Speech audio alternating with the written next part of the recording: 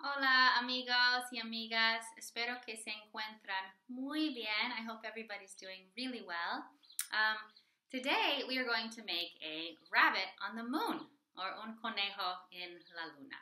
If you're wondering why we are going to make a conejo en la luna, it's because that's what our story this week is about. So if you haven't had a chance to listen to and watch our story, you might like to do that before we do this craft so you understand why we're making a conejo en la luna. Okay, vamos a empezar. Let's begin. So what we will need pintura or paint. Two different shades would be great, and any moon colors will do. I have azul and kind of like a gris, cafe, brownish gray. You can do any color you like, silver or white or brown or black or even yellow or golden. Any colors that you would like, but two different colors would be great. Necesitas papel, paper, or cardstock, which is a little bit thicker. You will need a measuring cup, sort of a smaller measuring cup, like a half cup, a fourth cup, or a third cup. This is a third cup, doesn't really matter. Aluminio or tin foil, can be all scrunched up and old like this, that's fine. You will need to make your conejo. If you like, you may draw your own conejo and cut it out and color it yourself. Or if you would like, you can print out the little outline of a conejo that I sent to moms and dads.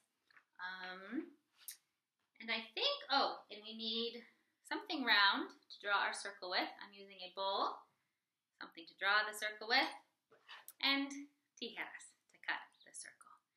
And I think that's everything. So the first thing we will do, primer paso, is to make our conejo. Now I already made my conejo. He looks like this. My conejo is morado because our color this week is morado, and the conejo in our story is morado. So I cut my conejo out from this outline, and I painted him with acuarelas or watercolors. I put lots of morado and a little bit of negro to make him look kind of shadowy because he's on la luna. So again, you can draw your own conejo, or you can cut one out from the outline, and you can use crayons or markers or acuarelas or whatever you like to make your conejo. So that's paso uno. And while your conejo is drying, if you did use watercolors, we'll go on to making our luna. So for our luna, let's do this. I already cut out my luna, but I will show you what it looks like. You would take your bowl, put it face down, and you would draw a circle all the way around the bowl.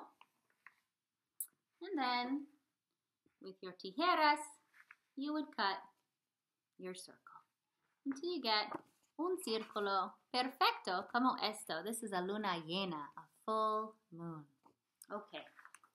Y luego, voy a poner mi luna aquí. I'm going to put my moon here so I don't make a mess.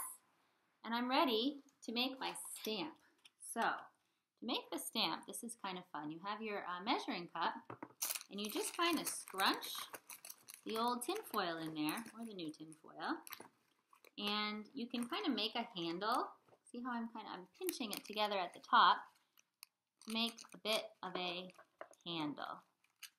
Kind of flatten the rest down and pinch the top so that little fingers can grab it, and you've got a little stamp.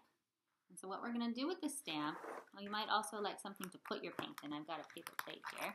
Got an old stamp. Move that. You take your two different kinds of pintura. I'm going to put my azul and my cafe gris.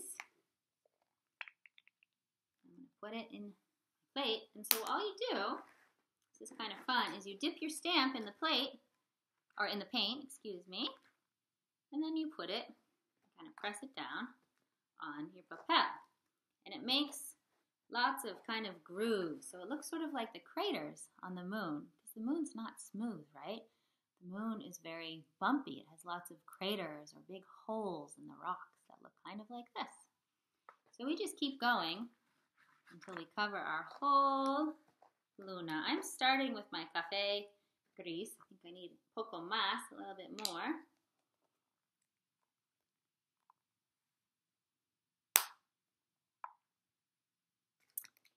And press, press, press, press.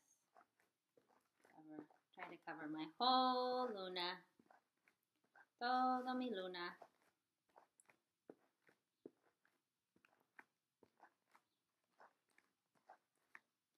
Then I might just kind of use the edges just to bring the paint to the edges. And then I can press some more to get my texture back.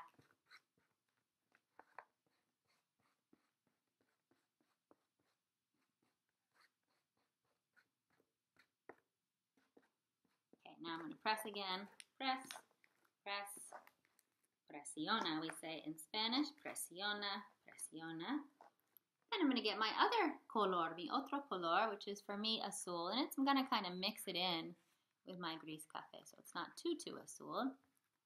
So now I've got some nice azul on my stamp. I'll put that on top of the café gris. And I just kind of make different patches on my luna. Because the moon has different shades on it, right? Some parts look dark, some parts look light. So I'm going to make my moon look kind of like that. Y cuando me gusta, when I like it, I will finish. It's really pretty fun, though, I have to say. So I have kind of a luna azul, a blue moon. And there she is. And while the paint is still wet, we can take our conejo. Here's my conejo. And we just put our conejo right into the paint. And our conejo will stick. And there we have it, amigos. Un conejo en la luna. And if you look up to the sky at night, perhaps you will see something similar in our beautiful luna. So that was fun, guys. Enjoy doing this at home. And nos vemos pronto. We'll see you soon. Adios.